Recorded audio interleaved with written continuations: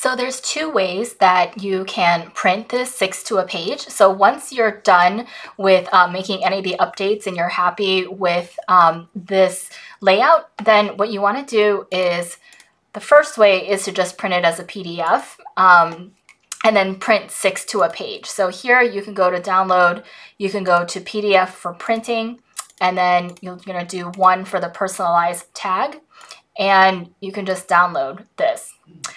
So that's going to give you the PDF of this. And then depending on your printer, you should be able to just be able to print this.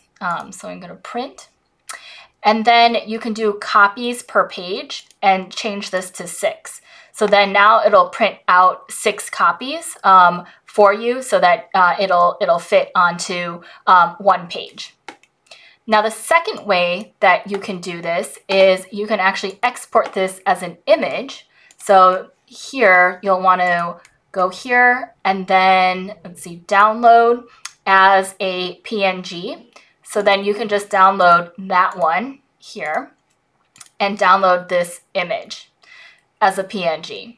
Then I have another template here that you can use that already has the sizes correct for 6 on a page. So what you're going to do is you're just going to upload your photo into here. So let me find the photo.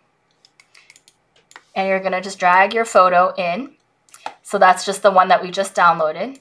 And then all you have to do is just drag this in here like that. So it already is going to fit into this template. So you've got 6 to a page now. And then now you can download this as a PDF to print. So those are two ways that you can print 6 to a page for these pop-by tags.